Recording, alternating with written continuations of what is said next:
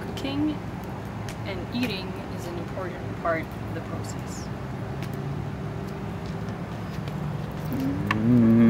A lot of veggies.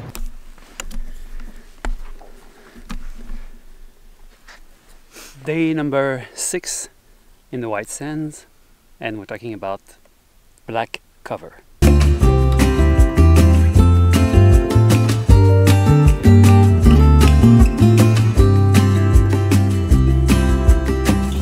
Sometimes I understand I'm making all the wrong demands in life. It never pays. The black cover. This is a milky white tube, and I got this question lately by someone who's looking at the small details, and he noticed that most of my tubes that I'm using these days are with the black cover. I've been working a lot in 360 recently. I had to do that. This is I don't have even the choice. Like, if I want to be able to disappear, I need to use the black cover. I start to get really used to the black cover because it helps me to see what's in front of me. That's super obvious, but it took me a long time just to realize that, oh wow, that's a bonus. So I'm pointing the bright part at the camera. The black is facing me so that I don't have light on me, so you can clearly see the difference here.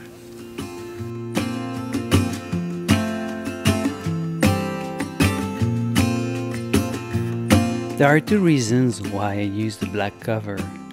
First one is to help me to get invisible on the pictures, as there is no light pointing towards me.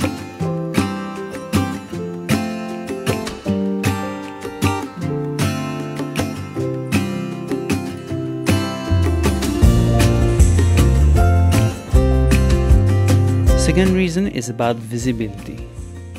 With the black cover, I am not blinded by my own light, and I see so much better what's in front of me.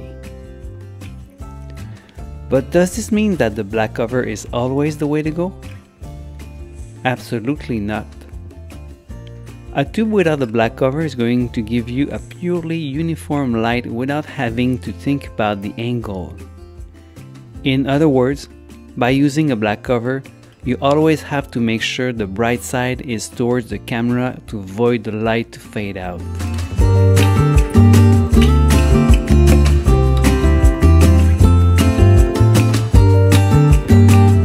One other thing is about the impact that the tube creates on the ground. With the black cover, you block a lot of light from hitting the ground, and yes, that makes a huge difference.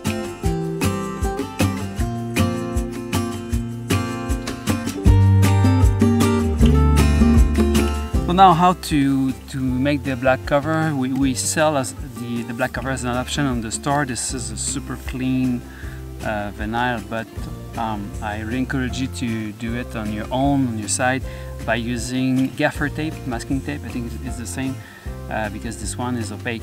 The electric tape is not as good. We tried everything for you. I hope you appreciate that. Okay, it's nearly time for light painting.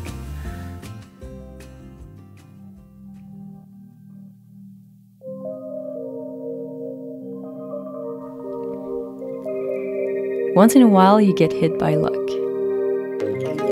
That pure moment of chance you only experience because you were at the right place at the right moment.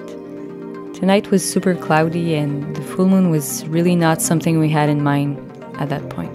We did our framing using these two random dooms with the intention of capturing those dramatic clouds in the background.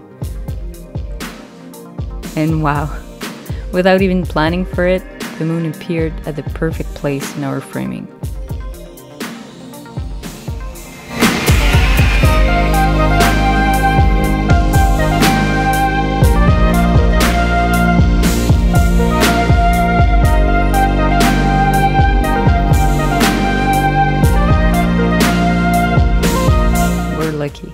And we're conscious of it.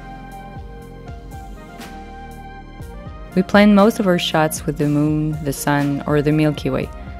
But there are also these special moments that bump into our lives once in a while, sparkling more excitement about this whole story that we're living.